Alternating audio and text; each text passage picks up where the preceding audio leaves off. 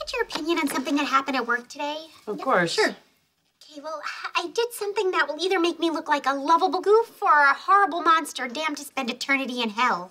Oh, I'm sure it's lovable. I'm gonna go with monster. What do you got?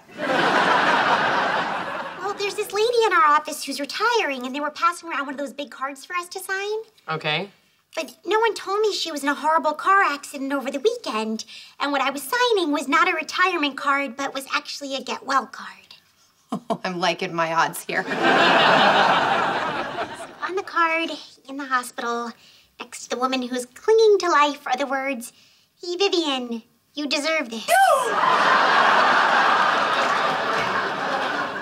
And at least with you gone, no one will steal my yogurt out of the fridge. LOL smiley face. Oh my God. P.S. Good luck wherever you wind up. Oh. Why didn't I put money on this? Hey, that's my agent. If I got the part, it's still the second best thing I've heard all day.